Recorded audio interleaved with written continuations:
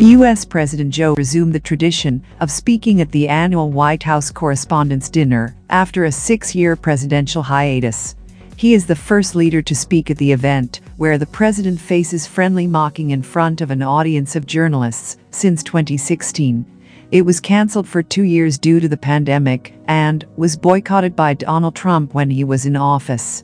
Comedian and The Daily Show host Trevor Noah headlined the event.